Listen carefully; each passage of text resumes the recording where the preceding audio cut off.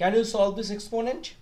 Here is 4 to the power 8 times 4 to the power 6 divide 8 to the power 5 times 8 to the power 4 equals to 16 to the power x.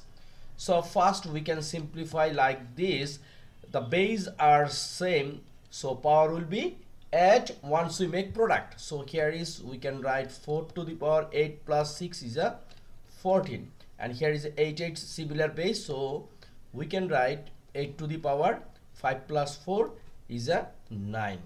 Okay, equals to this one we can write 2 to the power 4x, right? Why? Because all the base will be same. 4 we can write 2 square times 14, it will be 28, right? 2 cube means 8, 2 to the power 3, and here is a 9, so 3 times 9 is a 27 equal 2 to the power 4x. Now we also know once base are same, in division the power will be subtract. So 2 to the power 2 8 minus 2 7 equals to 2 to the power 4x.